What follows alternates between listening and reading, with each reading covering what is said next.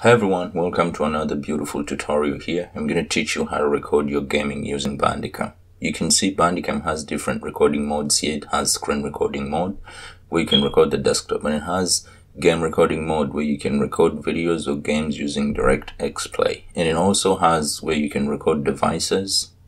But we're going to go back to this one, which is game recording mode, which we want to learn today. And you can see you use DirectX to record your gaming.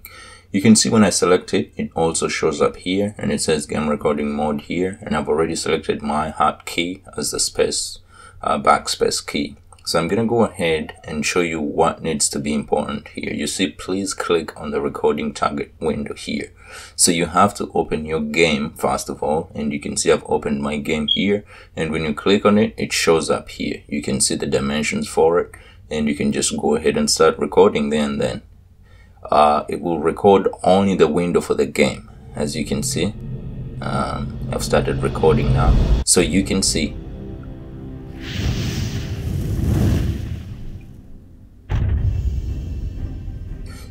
how beautifully the video records. Really, it records a very beautiful video. So this is Portal of Evil, Stolen Runes and collector's edition.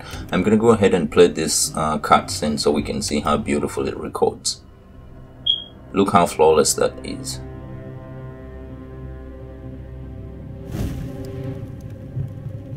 It records flawless, beautiful videos, and it captures the audio too.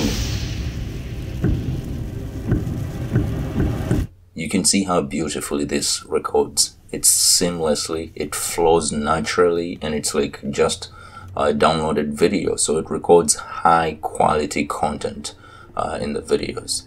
And that's all I wanted to show you guys. Thank you so much for watching, and please go ahead and hit the subscribe button. I received a letter from an archbishop by the name of Benedict. He asked me to come urgently to St. Peter's Cathedral in the city of Viva, in southern Italy. He claimed he had very important business with me, to do with my grandpa. I must admit, this is all a big surprise to me. All I knew about Grandpa is that he used to work for some religious organization, and several weeks ago, he disappeared. I've always wanted to know him better, to talk to him more.